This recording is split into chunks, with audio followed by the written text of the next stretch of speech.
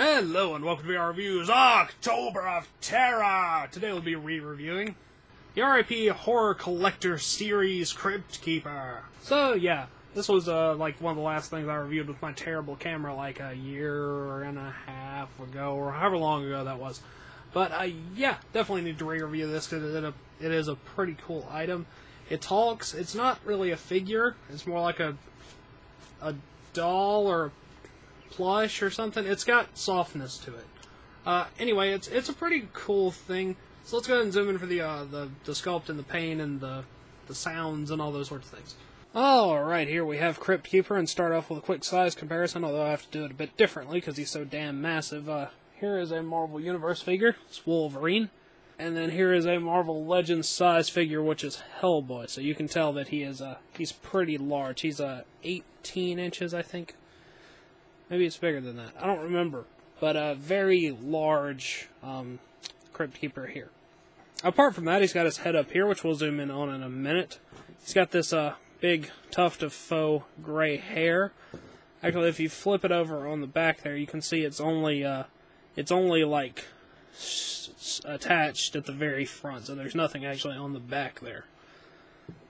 And then, of course, he's got his suit. He's got his little tie here. This is all full cloth and stuff. And he's soft. He's like a plushy thing, so he's filled with, like, cotton or something like that. Little flower there. Little silver buttons here. He's got his hands here. This one's sort of a pointing position. And then this is a big open hand here. Come down, just pretty plain black pants. And he's got some feet down here at the bottom with detailed toenails and things like that. On the back, nothing particularly special, pretty much just the back of a black suit. He does have tails back here. And that's pretty much the extent of his appearance. It's pretty much just Cryptkeeper in a tuxedo. Let's zoom in on the head really quick. Alright, here's the head sculpt. The first time I reviewed this, I complained a bit about the face sculpt. But in better lighting, I actually can see a reasonable amount of slight paint detail inside the mouth. His eyes look really good. He does have some slight variation in the more mutilated parts of his face.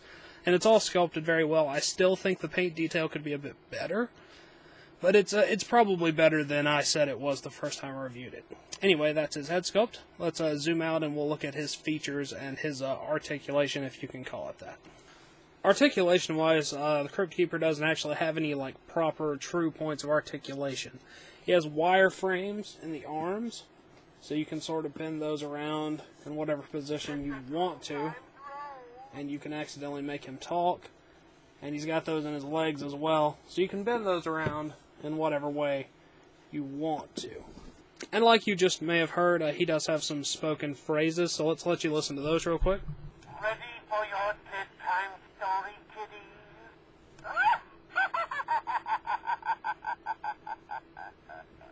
Let the cool times roll, all dressed up with no place to go. So yeah, he says those things. The audio quality is reasonable. It's not a bad speaking and talkie box thing. And that's really pretty much it. He doesn't come with any accessories. Let's move on to his packaging. As you can see, it does come in a very tall box that takes up like all of my reviewing area. Tales from the Crypt up here. Very long, tall window. You can see like everything. Then Cryptkeeper's down there at the bottom. It's got a Try Me Hole RIP Collector Horror Series. It's numbered, but it's a really high number, so they're not incredibly rare. It says Tales from the Crypt on the side, and on the back it's got some pictures of the Cryptkeeper. And that's pretty much it. It's a very nice display box. It is very big, but it's not significantly smaller than how much space it would take up to just have him sitting around. So it's pretty good for in or out of package display. So yeah, Cryptkeeper. Alright, that wraps it up for the Cryptkeeper. So until next time, goodbye!